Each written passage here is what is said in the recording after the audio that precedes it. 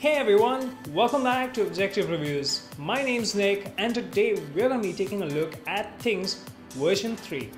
Now version 3 has been a fantastic departure from Things version 2, which kind of started getting outdated mainly because it only kept getting minor version updates over the past 2 to 3 years, and nothing really kind of changed how we used and interacted with things.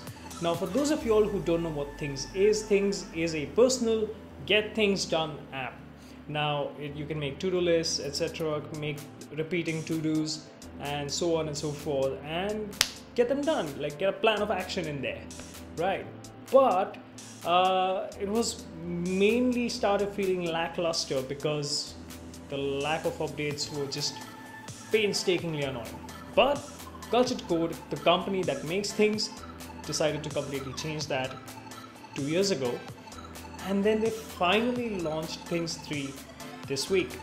Well, the week from when this video comes out. So what are some interesting things about Things 3 that are different from Things version 2? Well, the very first thing that you may have noticed if you have already used Things version 2 is the design. Now this new design is, I think, completely redone from ground up, and now there's a lot more white space, a lot more color, a lot more fluid, very nice animations, a lot of nice interactions, and they are finally using the haptic engine that is now available on the iPhone 7 and the 7 Plus. So it encompasses a lot of things that we've come to grow to love on iOS, and they've just done a stellar job with the new design. So let's quickly go through all of this one by one. Now the very first landing screen that you see, it's been completely redone and it focuses a lot more on the various sections of the app. Now this includes your today, your inbox, your schedule, your some days, your active projects, and your areas. Now you may think that, well, we already had all of this. What's new? Well, yes, we did have all of this already. But what's new is how you can create to-dos in them. Now you see that tiny puck at the bottom, where you can tap that to create a new project, a new area, and a new to-do directly. You can also swipe it on the other left edge of the screen to create a new to-do in your inbox directly. Now this works from anywhere in the app. It's like a global thing.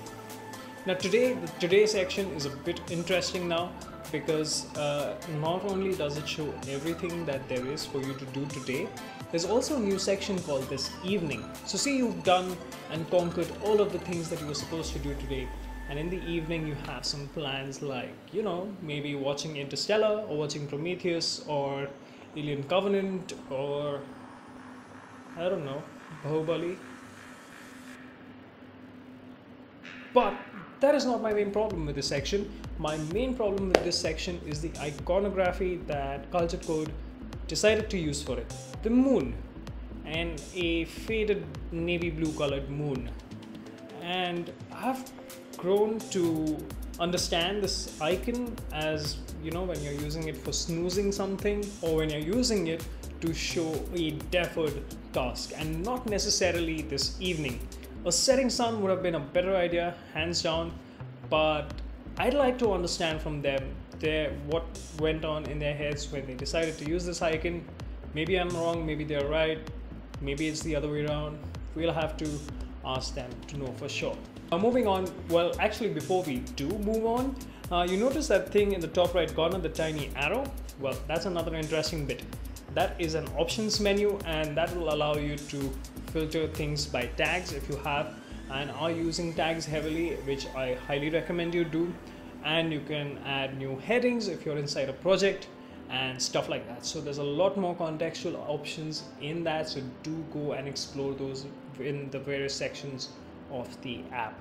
Now the Shareable Tasks is one of the most fun parts in Things 3, and the fun is mainly because of the newly designed calendar dialog that comes up. Now this is by far one of the most visually appealing and the most functional date picker that I have seen in an iOS app. It is absolutely beautiful and I really love it, and I just can't get over it yet. It's been 3-4 days that I've been using this, and I just can't get over this. It's very well done. It's highly polished, just like the rest of the app. Apart from my fascination with the calendar itself, there are some really nice subtle details throughout this app. For example, what you can do is swipe an item from the rightmost edge towards the left, and then you can do it for more items and select a bunch of them, and then maybe you want to move them or delete them or whatever you want to do. Or you can simply drag all of them onto a different section or into a different header, or completely get rid of them from this project and move them to a different project, whatever you may want to do. Now you can do the same thing when you swipe them towards the right from the left edge to schedule them. Now here's the thing, the tiny details that I was talking about. When you pull them towards the left or the right, and then you start noticing this artificial friction that the UI is giving you, and it becomes harder to pull those. Now there is only so far you can pull those when the friction goes all the way up and you can't pull it any further. And all of this physics that is in there for such simple UI makes using this app a blissful experience. I should be smiling for that one. But you have to understand that I'm really fascinated by how well this whole UI has been engineered, and the animations are just spot on. There is a lot of custom UI engineering and animation work going in there, and I thoroughly appreciate it.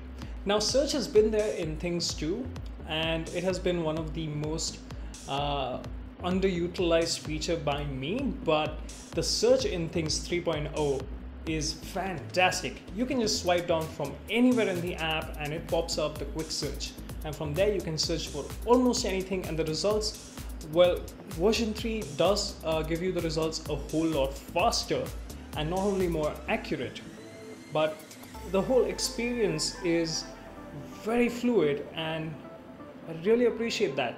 And I can quickly move through different sections of the app using quick search as well. So if you are going to dive deep into this app, I highly recommend that you master the quick search. So given that so much has changed in the app itself, I was expecting a lot more to have changed in the Today widget as well, but unfortunately the Today widget remains mostly the same across version 2 and 3. Nothing new there. Quite disappointing. And the Watch app has also been similarly quite the same compared to version 2, and understandably so, because there's only so much you can do on an Apple Watch for getting things done. Now quickly jumping into the settings panel, well, nothing much new here either. It's mostly the same. You can turn on Things Cloud, which I highly recommend you do. It is one of the fastest sync services that I have ever used, and Apple could learn something from Cultured Code regarding how sync services should work and how fast they should be and how reliable they should be. So kudos on that. Then you can turn on settings and reminders and calendars to show in your to-do view, today view, to-dos, a lot of to-dos in your today view. And yeah, I still keep dreaming about that calendar. Now the price tag on this app right now is $7.99, and that is an introductory pricing. It'll go up I think to $10.99 or $9.99. I'm not sure, but if you're really interested in this, do check it out. I highly recommend it. Now this pricing of $7.99, the introductory pricing offer, well, the app is a paid upgrade. So if you have bought Things too, you will not be getting this one for free. You have to buy the app all over again. The same goes for the Mac app and the iPad app. This is not a free upgrade, this is a paid upgrade. You're free to update them and you're free to not. But that's completely up to you, and you get to decide whether you want to or you wouldn't want to. And the older versions will continue to work, but they will not be getting any more further updates. Anyways guys, I think this is a wrap up of the review. I hope you've enjoyed this video. If you have, hit the like button. If you did not, leave a comment down below and let me know why you did not like it. And if you're new around here, don't forget to hit that subscribe button and click on the bell icon so you get a notification every time I upload a new video. I'll also leave links to the apps, the iPhone, the iPad and the Mac app down in the description, so don't forget to check it out as well. I'll see you guys next time.